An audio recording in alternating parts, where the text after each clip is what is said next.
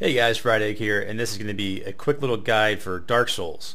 I'm going to show you guys how you can go ahead and modify the internal rendering resolution, which should help the game look much better.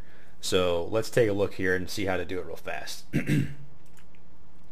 So first things first, I want to give a shout out to my buddy Shizno here, Mr. Shizno.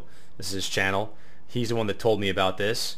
And I looked at his guide, and then I wanted to, share with my audience. So that's why I'm making a video now. So check him out, and then the next thing I want you to check out is this guy, Durante. I'm gonna have both Mr. Shizno and Durante here linked in the description.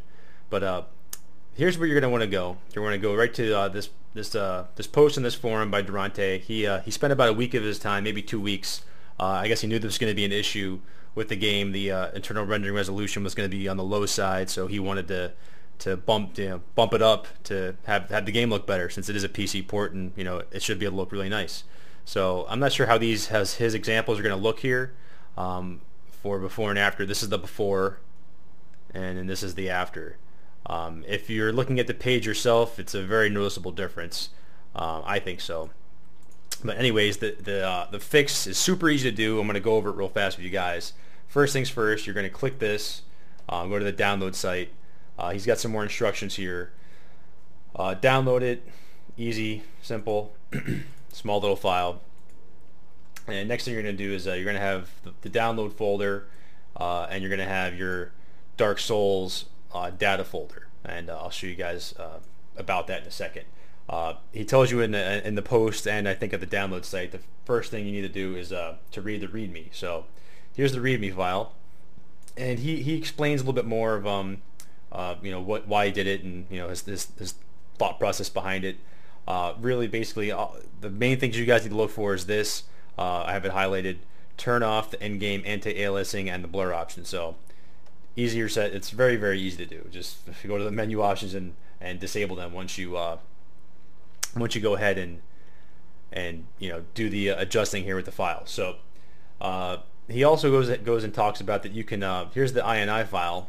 He talks about how you can open this up and edit some values. So I already have it opened, and he has some preset values here that you could plug in. This is where you actually plug the values in, and it's going to be default set to 1920 by 1080. And I went ahead and tried this one because I do have a pretty good computer. And the game is still running great, and it looks beautiful. I think a lot more beautiful than it did before, anyways.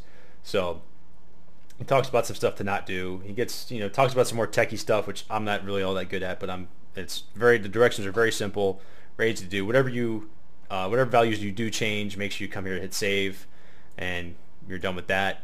And as far as how to actually do it, these files are not in your directory folder in the data file. So all you have to do is highlight both of them and drop them in. That's it. That's all you got to do. Once you have the values adjusted, you can even adjust the values now once you're in here. Whatever you want to do, you click this and go to open if you wanted to. If you still want to adjust the values.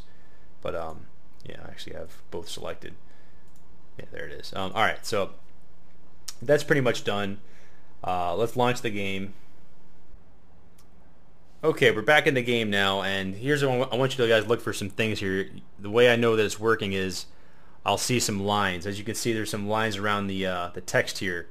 They're very noticeable here at this Havoc little picture.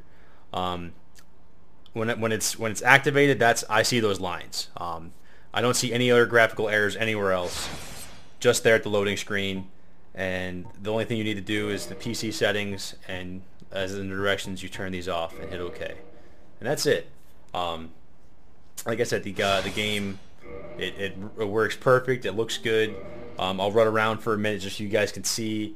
The before and afters, I think, are really going to be noticeable from the pictures I'm going to show you guys. So, I mean, here's the game. There's going to be a rat in here. I'll go kill him real fast. Die, rat. All right, I'll go fight a couple more things so you guys can. If you guys have seen some gameplay, maybe you can notice by looking at mine that it does look better. So we'll go fight a couple more guys real fast, and hopefully the pictures I took will be a good example of how the graphics are improved. I hope. So, all right. So we killed those guys. As you can see, everything's looking nice and prettier. I mean, you don't, as you can see, you don't see really any jagged edges anywhere.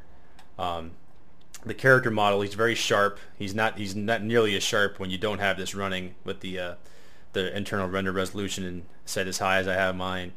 And I think the mod is it's very good. So without further ado, I'm gonna go ahead and cut to the pictures, and probably have some, just listen to some music and stuff and just enjoy it. So hope you guys enjoy this, and definitely go check out Durante's post and his mod here for making the game look better. Talk to you guys later.